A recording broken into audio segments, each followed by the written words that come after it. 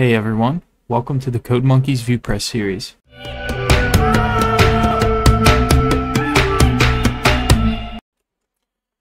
Alright everyone, so to start with, we're just going to be doing a quick tour of the VuePress website. So VuePress is a Vue-powered static site generator. We'll be discussing what a static site generator is in more detail in a future video. But to start, we'll just do a quick tour of the website. So up here you can see, and let me just move myself out of the way. Up here you can see that you have a guide, so they give you a guide to just kind of get you up and running with it, and then they give you some more advanced features down here. And you also have a config reference, so when you go to set options in your config file, you can refer to this reference to see what options you can set. And then you can also install different plugins. So there's plugins that are officially supported by VuePress, and then there's also plugins made by the community that you can install as well. And you can configure these plugins and set different options for them, and they will basically allow you to just get some nice feature into your blog, and basically all you're going to have to do is just install the plugin and set some options. And you also have the option of using a theme in VuePress. So VuePress comes with a default theme, which is the theme that you see here. And then you also have the option of writing your own theme, or you could even install someone else's theme and use their theme if you prefer to do that. And here's some more stuff that you can learn about. You have the API, ways to contribute, different resources down here. Now this is version 1 of VuePress, and that's what we'll be building our website with, but there's also a version 0, an older version, and version 2.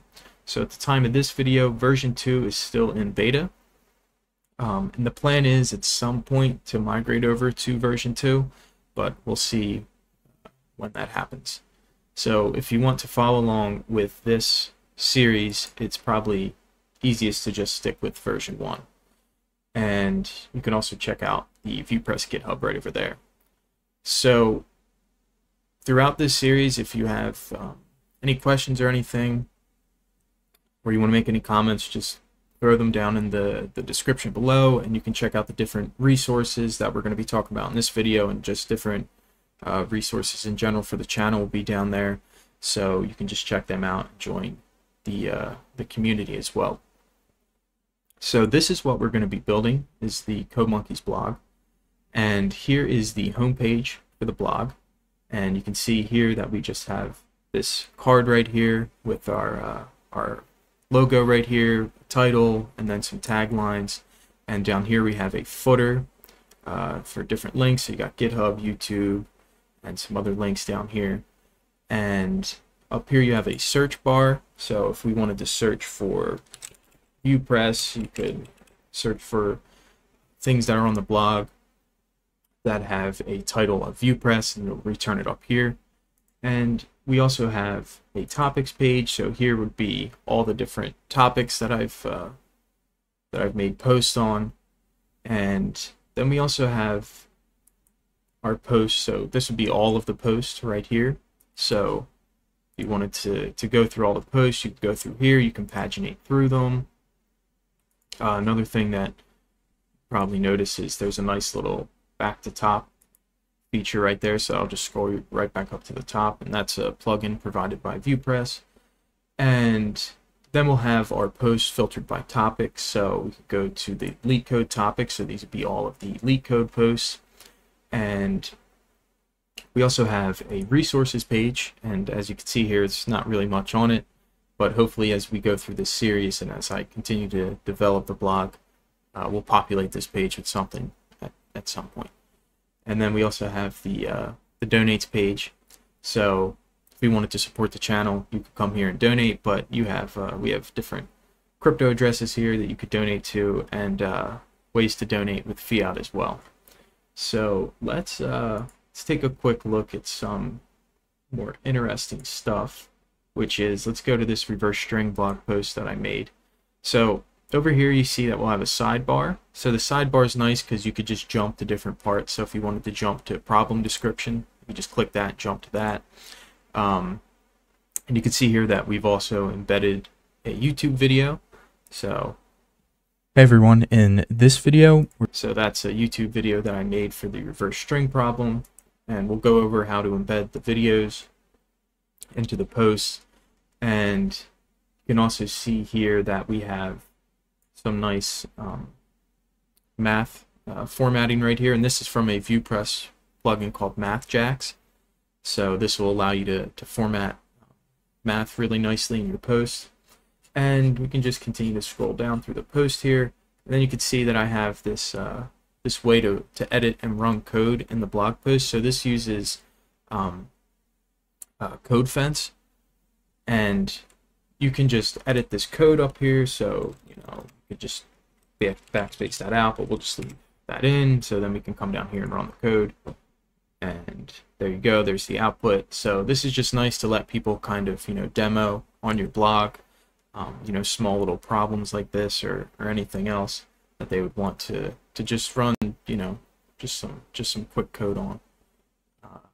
And down here is just a way to comment. So if anyone wanted to leave a comment on this particular blog post, they could do it. And then we also have pagination here. So this will paginate through all of our posts, all of our leak code posts here, because remember we're in the leak code topic right here. So this would just paginate through our leak code posts, and then I also want to show you the we'll just look at this VuePress tutorial 8 post. So we'll be making a video for this in the future, and we'll be going over the content in this, but just real quick, you can see that you also have the option to just kind of put code in there, and people can just copy the code. And we also have, you can highlight different aspects of it. And we also can add little tips and stuff to the blog post as well. So, this is a lot of what we're going to be developing throughout this series. We're going to be going over this in more detail. And, to start though, we're going to be looking at the first post in the VuePress series. So let's go right down over here, and this is VuePress tutorial 1, the introduction. So this is what we're going to be developing is the Code Monkeys blog, like I talked about, and then we just did a quick tour of it, but be sure to just go around the website yourself and take a look at it. And so this is some reasons why you would want to create a blog.